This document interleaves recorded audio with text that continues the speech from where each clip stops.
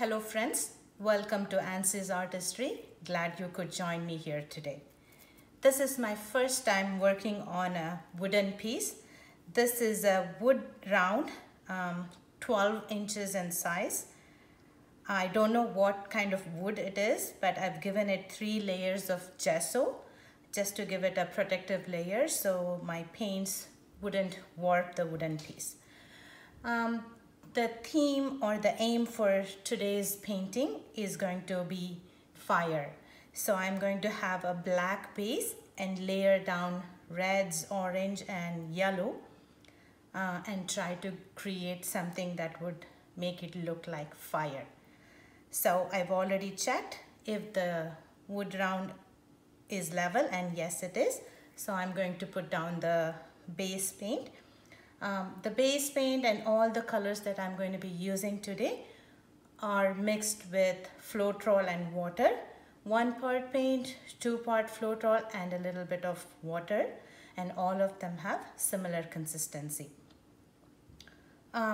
It's too small to be using a hairdryer for this, so I'm just going to blow it out using my mouth, and I hope that it's going to work. So now I'm going to put down the base paint.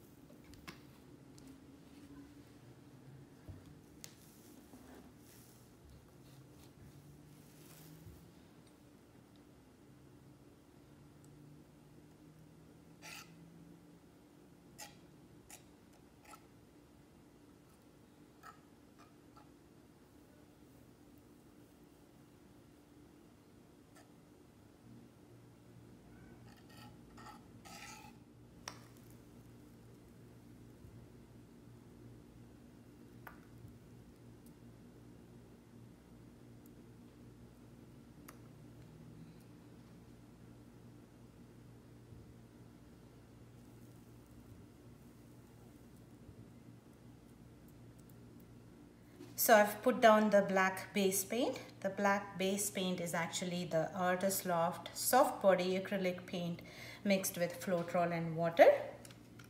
Now I'm going to pop all these small air bubbles.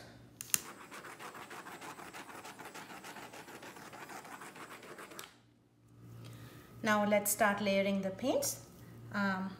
First color that I'm going to be using is Napthol Red Deep by Amsterdam.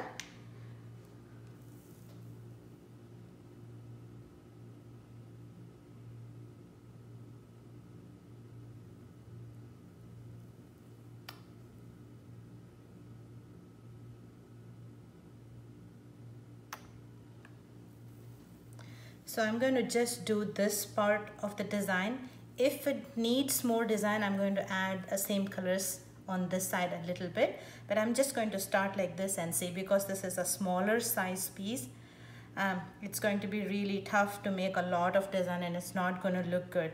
The design will look good when you have negative space. So I'm going to start with this part and we'll see how it goes. The next color is Pyrrole Red by Amsterdam.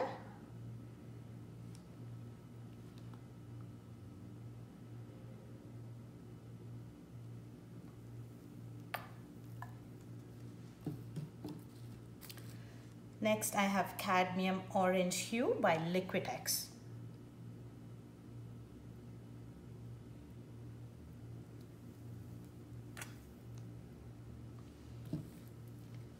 And then I have Cadmium Yellow Medium Hue by Liquitex as well.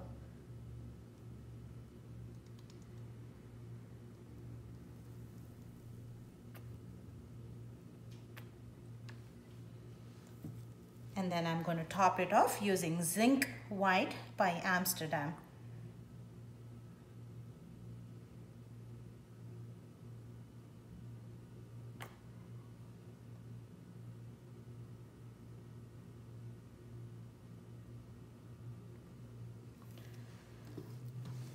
I felt that the base paint is a little bit less, so I'm going to add a little bit on the sides.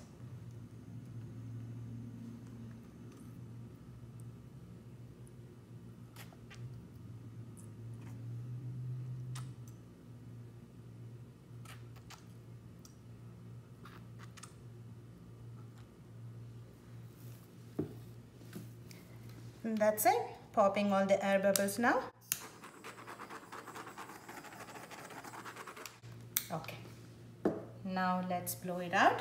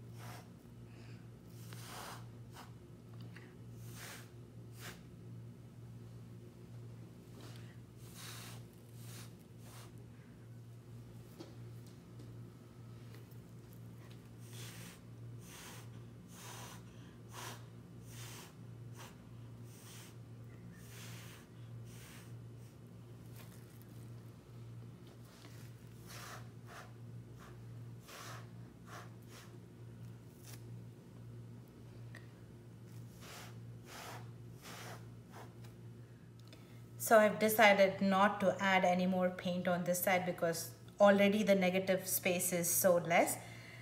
But look at this part. Does it look like fire to you? It definitely does look like fire to me.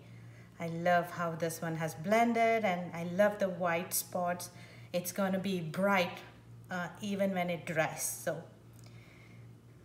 perfect. I don't want to change anything. I might want to blow this over a little bit. I'm thinking about that. Maybe I should do that.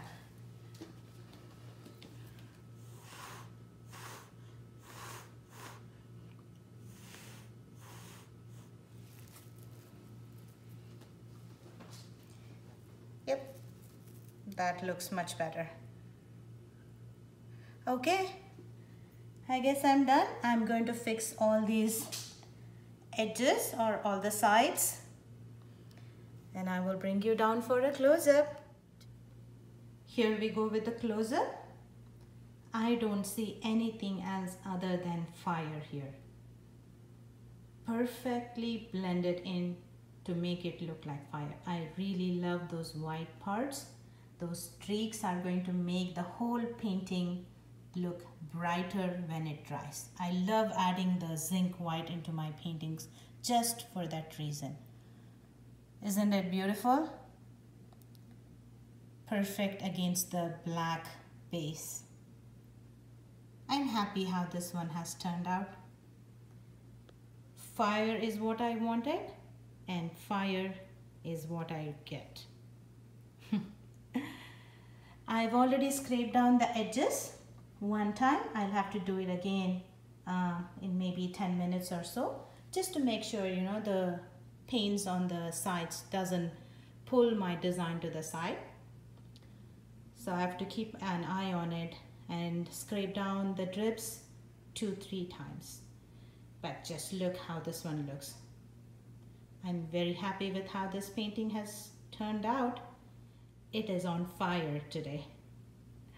Well, if you have liked how this painting has turned out today, do hit that thumbs up button, and please consider supporting my art channel through subscription, shares, likes and comments. I greatly appreciate you doing that for me, and I hope to see you all in my next video. Until then, take care. Bye. Happy pouring.